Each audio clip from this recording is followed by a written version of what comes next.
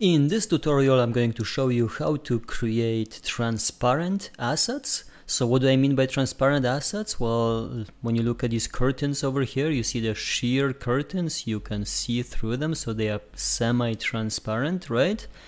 And there's a special way to do this in Horizon Worlds. So I'm going to walk you through it step by step. There is some very basic Photoshop knowledge required, and there is some very basic Blender knowledge required, and of course you will need to know how to import it all inside the desktop editor, so you do need to have some very basic editor knowledge as well. So let's jump right to it. The first thing we're going to do is to create the texture itself inside Photoshop, prepare it in Photoshop. So what you see over here, this is a document I created in Photoshop. If you want to go from the very beginning, you can just go to File and New, and I like to go with a 2K image, so 2048 by 2048, and that creates a blank document. So this is a good place to start with a 2K texture image. So I already have something over here. I already brought in a picture of curtains. So these are actually the one on the right. It's actually a photograph that I took inside of this historic house that I'm creating the virtual reality replica of. The one on the left is actually AI generated, so it's up to you where you get your images, but I just have these two curtains that I have in my Photoshop canvas. Now, notice that there's nothing in the background, although let me just show you something very quickly. If I create a layer and I'm going to very quickly put a black background behind the curtains, you kind of get a better sense of what these curtains look like when you have a black background. But this is just for demonstration purposes. It is actually important for us to not have any color background. So I'm going to delete this and I'm gonna disable it for now. And because when we export this, we want to make sure that we export this as a transparent file. But we'll get to it in just a second. Before we export as a transparent file, when I click on my layer, notice that I have my handy opacity slider right here, so I could actually adjust my opacity right here. So this is going to be up to you. How semi-transparent do you want it to be? Do you want to barely see it, or do you want to mostly see it, right? So this is going to be up to you.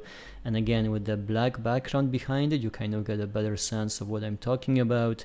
So do you want to barely be able to see these curtains, or do you want to see them really well?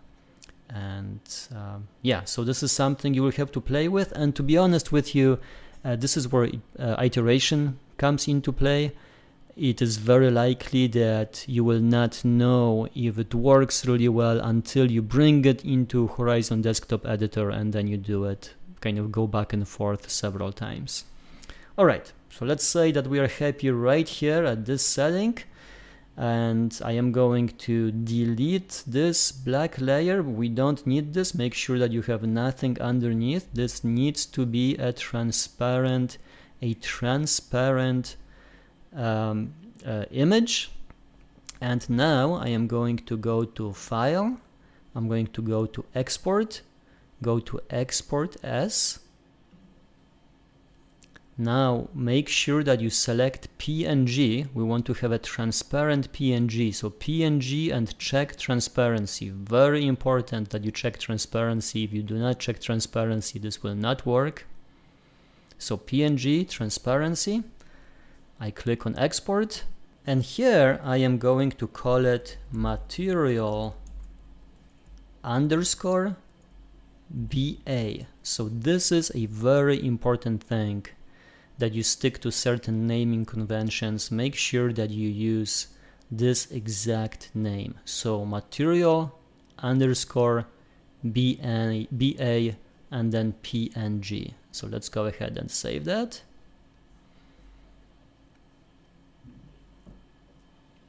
And that's it. Our texture is ready. the next step is going to be Blender. So I am inside Blender right now. I do have a 3D model, a very basic 3D model of a curtain that you can just take a look over here. It's not too bad, about 320 vertices each, so it's not huge. It gets the job done, and I think it actually works quite well for a low poly environment. So right now it's not textured yet. We'll get to it in just a second.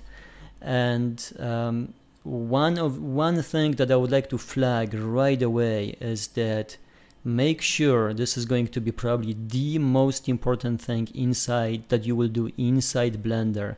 Make sure that the material that you use inside Blender, the name of the material that you use inside Blender is material_blend. Again, this is the key thing that you are doing inside Blender. It is extremely important that you name it material blend. Alright, so I have my material here. This material is applied to both of these curtains.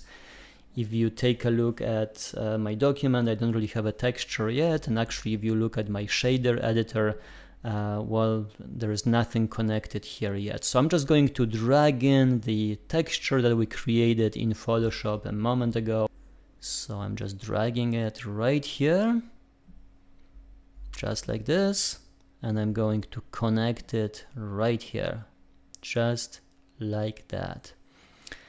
All right, so you see it applied over here. You don't see transparency, right? You see the black background. Do not be alarmed. That is perfectly fine. Everything is perfectly fine. I'm just going to go ahead and take a look at my UV editor here. Let's take a look at how the UVs are applied. I am skipping a part over here when I manually applied these, when I did manually the UV mapping over here, although it is pretty straightforward, but you can decide how you want to map these textures onto these curtains over here, of course. And a UV mapping tutorial would be a huge thing in itself, so I am purposely kind of just skimming over this part. But you know, in a case of a texture, it actually is, I'm sorry, in the case of a curtain, it actually is pretty straightforward. I didn't really have to work all that hard. I just kind of vaguely imposed the UVs over the texture, and I think it works quite well. All right, so to summarize, inside Blender, make sure that your material is named material_blend. This is the main thing. And now with both of these curtains selected, I am going to go to File, I am going to go to Export, FBX, here making sure that Selected Objects is ticked, and Mesh. I have a habit of also throwing in Apply Transform. Sometimes it matters, sometimes it doesn't. Better safe than sorry. And now I'm going to name it, I'm just gonna name it curtain. That's perfectly fine. And let's click on export. All right, so at this stage I have two files. I have my curtain.fbx, this is my 3D model, and I have my material_BA, and this is my transparent texture. Let's go ahead and import both of these files into our desktop editor, and that's next. So I am inside the desktop editor, and in the desktop editor I'm going to go to the asset library. Then I'm going to click on my assets.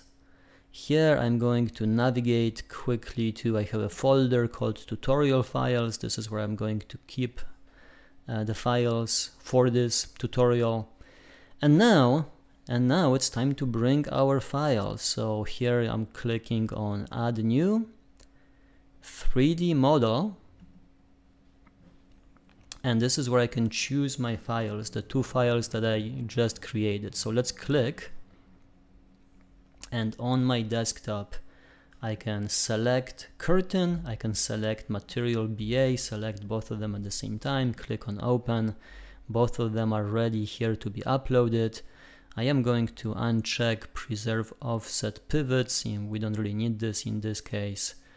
And yeah, so we have these two files, curtain fbx and material underscore ba.png. Let's click on import. So now you can see the little clock icon over here. It says it's processing. So usually this doesn't take too long. It might be about half a minute or 2 minutes depending, but we should be ready to go. Oh, just like that. Success, all assets imported. It looks like our curtain is ready to go. So let's go ahead and just drag it into our empty world and keep your fingers crossed. Here we are, and it worked perfectly. Everything appears to be working just fine. We have these two curtains grouped right now, but of course I can take care of that. I'm just going to unparent these objects so I have access to them as two separate things. So this one is a little bit more see-through than this one, but as you can see, it works just as advertised. I can go closer, I can look through the curtain, and it works really well. So that's it. I hope this was helpful.